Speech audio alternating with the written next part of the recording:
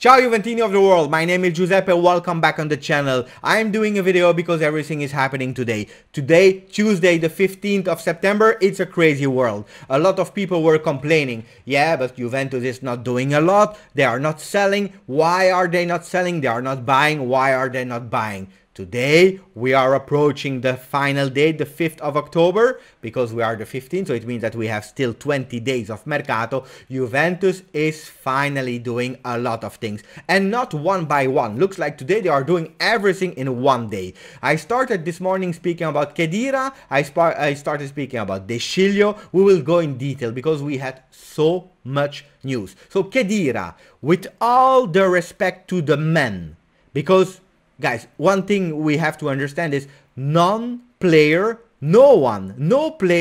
would love to be injured. They don't want to be injured, but this is the case. But that being said, with all the respect, it's time to leave. So Paratici will have a really hard work, and it's a focus of Juventus management to stop, as Romeo Agresti is saying, to stop the contract of Khedira.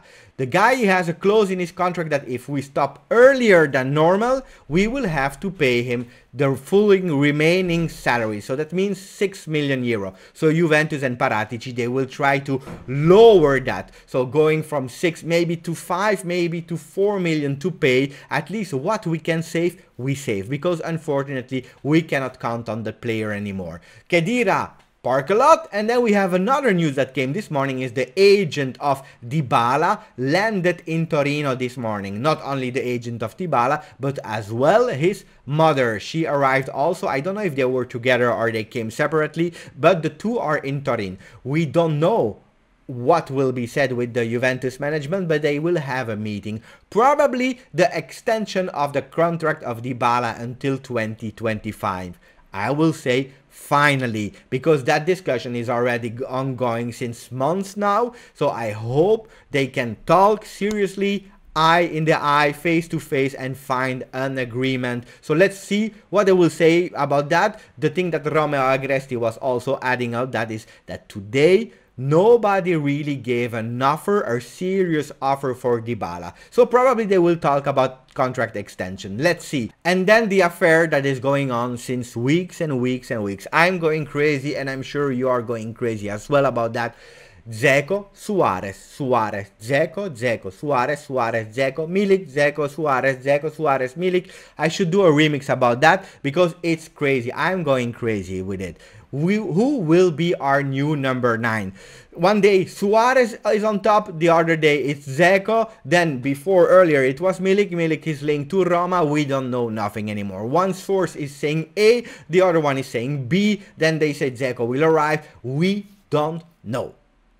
I made, before the voices of Suarez, I made a video where I was actually praising Dzeko for 1 or 2 years at Juve, being a really great partner for Ronaldo. So if Dzeko arrives, I will be happy. But then when I heard Suarez, I was praising Suarez. Why? Because killer, Champions League experience, the guy has fame, he has a name, he can bring something and find new motivation. So I would prefer, and I continue to say today, I would prefer Suarez over Dzeko. But even if Dzeko comes, I will not be the saddest man on earth. Are those two players my favorite ones? The one that I would buy if I had a lot of money? No, I would go for other profiles, but at the moment it's not possible. So we will have to wait for that famous number 9 in the coming years. But today, between the two, both of them I would be happy, with a small preference for Suarez. Now, what are the papers saying? Suarez is in conflict with Barcelona. Some reports are saying that he might leave there or go to Ajax. He's waiting for his passport to do on a Thursday, but he wants the exit fee of Barcelona. Barcelona doesn't want to pay him. It's a crazy affair. But even with all those rumors, Juventus was still wanting to have Suarez. They wanted him. Nothing to do. Suarez was main priority.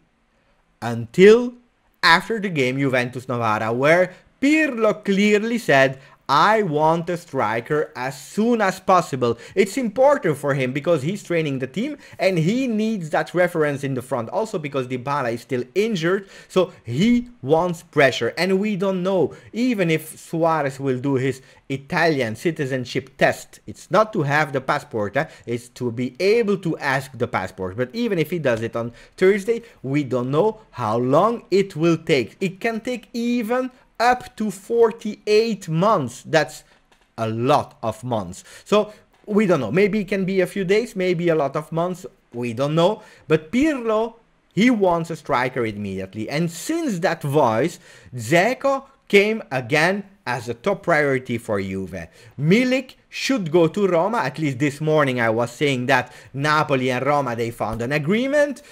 They were about to find an agreement with Milik, but at the moment, as we speak, Milik has still not decided or still not say yes to Roma. We don't know. What a crazy affair. I don't know. I hope that we can finish that story really soon. If we go all in for Dzeko, I'm sure about it, we will have a new number 9 before Friday, or at least Friday. If not, it will continue a bit more. And then what will happen with all of this is that once all of that, probably end of this week, let's say on Sunday after the game versus Sampdoria, next week we will follow with new things. Juventus will not stop and they will not lay down. Juventus will focus on selling even more players. I don't know the names today, but we will try to sell more. Don't forget, we didn't spoke about it, but Sciglio was also proposed in the deal with Dzeko. So Dzeko to Juventus, Sciglio probably with a plus 5 million to a Roma. Guys, it's a profit thing, so it's not that plus that is that. No, it's a profit thing, so I have to say what the books are saying, but giving Sciglio to Roma will bring us a lot of plusvalenza, a lot of profit, so it's actually quite good. But even there, I don't know, if Milik doesn't go to Roma, maybe Sciglio will not go to Roma.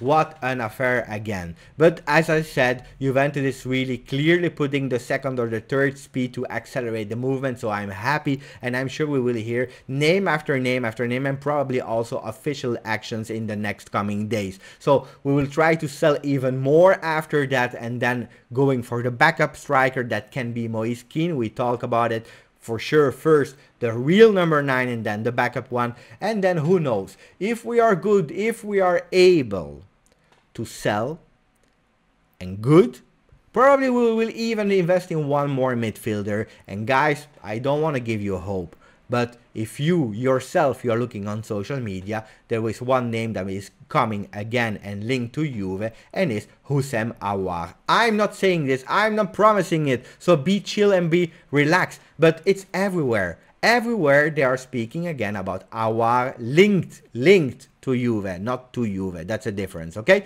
So this was it for me. Crazy day, crazy Tuesday 15th of September. One thing that I want to add on all of that is, if Juventus looked really passive in all the previous day, today we cannot say that they are passive. They are doing everything that they have to do.